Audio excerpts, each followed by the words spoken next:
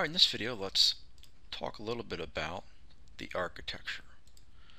Now, no, that doesn't mean go get a cup of coffee. This will be kind of a, a very strong cup of coffee. This won't be one of those intricate level looks at Azure. It's just going to be a high level, and actually it's quite interesting. And we'll do some hands-on here in a second too, which is good. So this whole thing won't be a lecture. All right, so here's my my bullet points. SQL Azure architecture, quick take. So we've got this shared infrastructure concept, right? So each machine has one instance, right? There are no VMs. All right, so we've got our server, we've got our instance, and our user databases, right? It's one database, right? The database is cut up. So let's talk about it. This bullet point here, it's currently an '08 engine with modifications for Azure. Again, one instance and one database. Lots of partitions, right? So these user databases are partitions. All right, these partitions are the Azure user databases. Now you can say that real fast 10 times and that'll mess with you. All right, so when we create an Azure database, we get a slice of a database. All right, we're actually it's sharing. We're sharing logs, we're sharing files. So here we go in the next one. We're sharing logs and data files for performance reasons, obviously. All right, so for every database created, Azure creates 3 copies on 3 separate machines. This is for the built-in high availability aspect. All right, users don't talk directly. They interact with the gateway service. It forwards these TDS requests. Again, we won't dive into any of that nomenclature there. We'll just kind of a high level, like, oh, that's interesting. So one of the issues with this whole cloud thing is latency, right? And specific network latency, which is interesting because it has as much to do with the data center design as it does geographic location. So users in Sydney may have faster access to Chicago than they do Singapore. So these users here, because of the design of the database, the data center in Chicago, may actually have faster retrieval speeds than the connection to Singapore. And that's actually not at this juncture right now, that's actually not a made-up scenario. This is true. Sydney users, as a general rule, have faster access to Chicago. All right, so what can we do to minimize this latency, this poor point, I'm not sure what the word is. So we'll just go with poor point. All right, this poor point of since I can't think of anything, poor point will work just fine. So what can we do to minimize it? We can choose a data center near the majority of our application users, right? So this may just be one of these examples.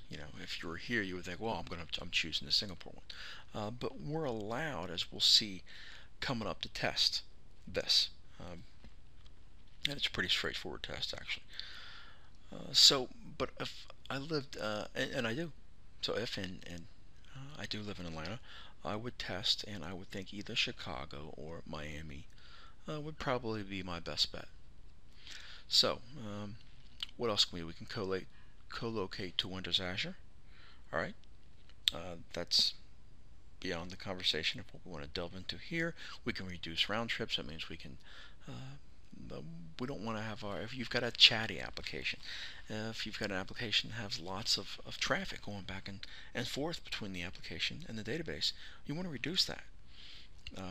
Package it together, and there are ways to do that. All right, so let's we can. And the final point here is what I just spoke about earlier. We can test the latency for each data center, which is really nice. So let's set up a latency test. So here we go. A select one is like a ping, right? So let's do it on. So let's bring up our portal. Here we go. So we've got. Notice I've created an additional server, right? I am in South Central US, but I created one in Northern Europe, and you can create another one. And let's do that. Let's come up here. We're on our 3-month free trial under subscription here. Let's create a server. How about in Southeast Asia? Why not? Let's see. Administrator login will be the same one that I've been using for everything else.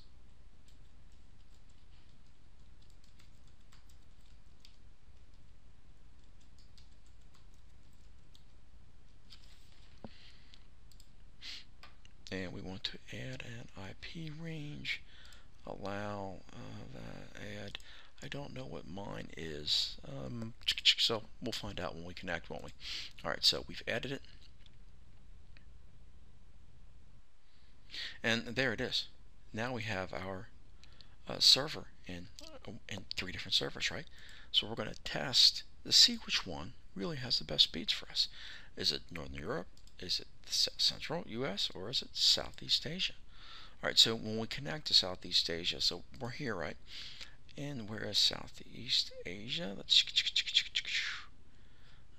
see. Let's click on it, and let's get this information so we can register it in Management Studio. So let's connect, and it's going to blow up, right? So why is it going to blow up? Do you know off the top of your head why this won't work?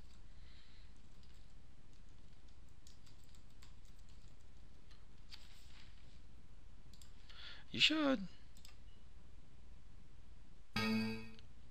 Because that IP address was not added to the portal.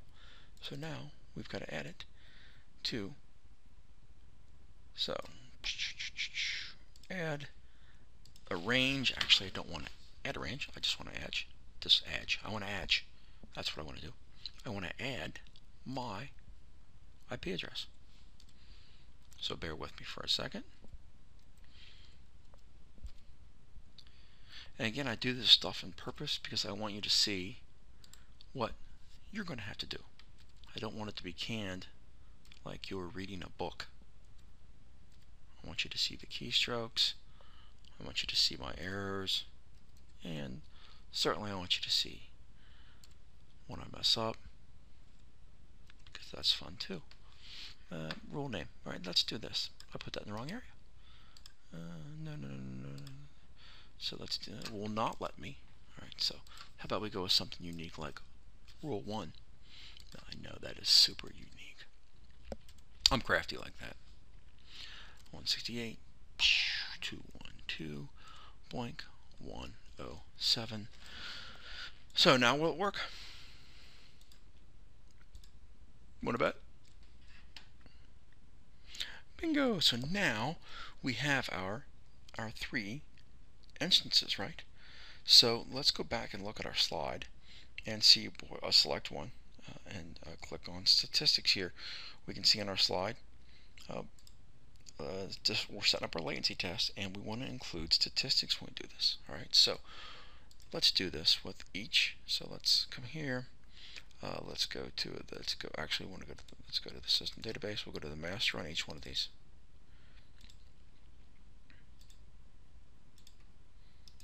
And we'll open up a new window for each one.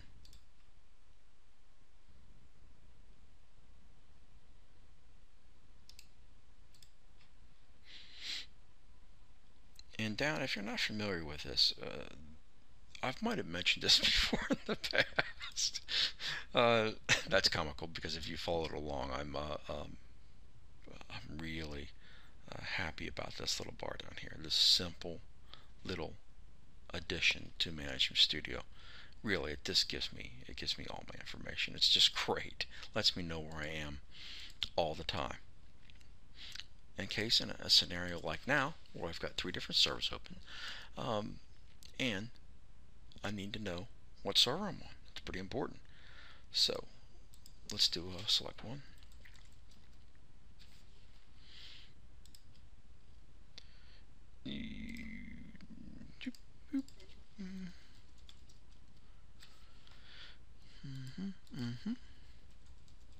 So now let's go back to the beginning, and let's put on our client statistics, and let's see where they are. Where's my little statistics thing? It should this gets crowded. This should just jump out right at me, right? I should be able to just do that, but I can't just do it. All right, so let's go here. Let's run this 10 times. 1, 2, 3, 4, 5, 6, 7, 8, 9, 10. And let's go over here and put on those statistics again. Where's that little guy hiding? Not that one, that one. And let's do the same thing with our server here in, or is that Europe, Northern Europe, or somewhere like that? 2, 3, 4, 5, 6, 7, 8, 9, 10. And we'll do it one more time. 2. I believe this isn't this my closest one. Statistics on. Bingo. 1, 2, 3, 4, 5, 6, 7, 8, 9, 10. How very boring, right? So we want to come down and look at the statistics here. Let's move. Let's give ourselves a little bit of real estate, and we want to focus on these time statistics. But first, let's go over and see. Let's see real quick what they mean. Let's go to the slide. Let's go from the current slide. Let's move on here.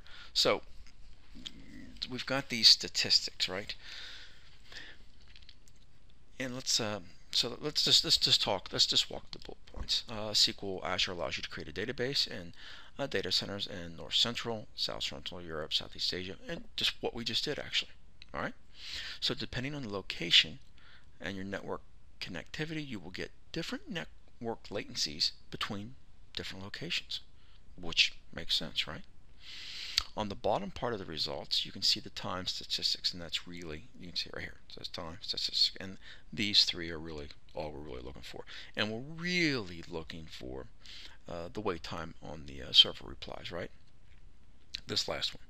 However, let's keep going on the. I just want to jump ahead of those damn bullet points, don't I? So, what do they mean? We've got three little lines here we need to talk through. Client processing time, the cumulative amount of time the client spent executing code while the query was executed. Yeah, okay. Execution time, right? The cumulative amount of time in milliseconds that the client spent processing while the query was executed. Okay, that's cool. The wait time on server replies, the cumulative amount of time that the client spent while it waited on the server to reply. Well, that's pretty big, right? That's really what I want to know.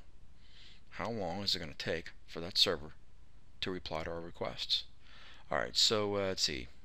You want to find out the data center that has the lowest wait time for wait time on server replies, right? This last column, right?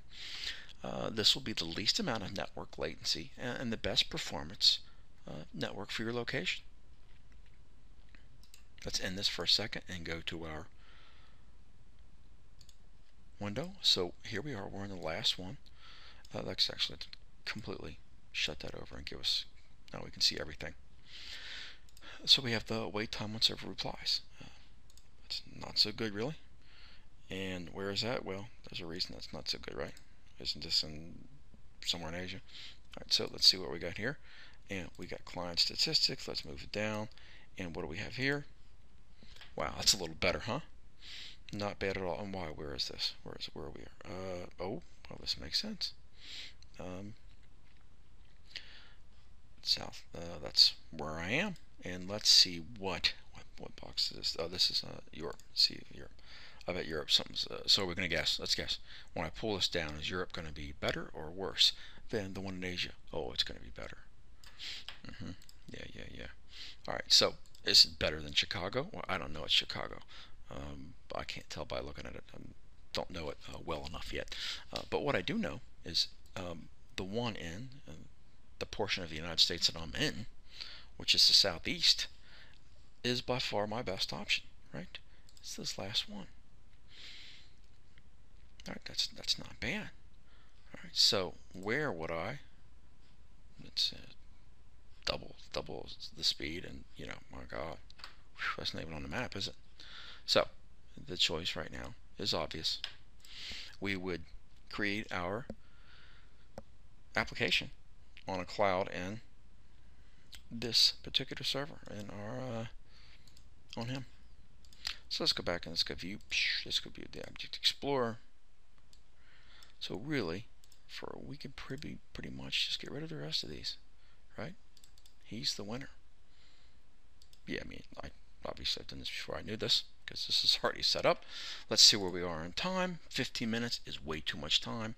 You really only will pay attention for 13 minutes, and then you'll start looking around the room. So let's stop this, and we will delve in a little further in the next video.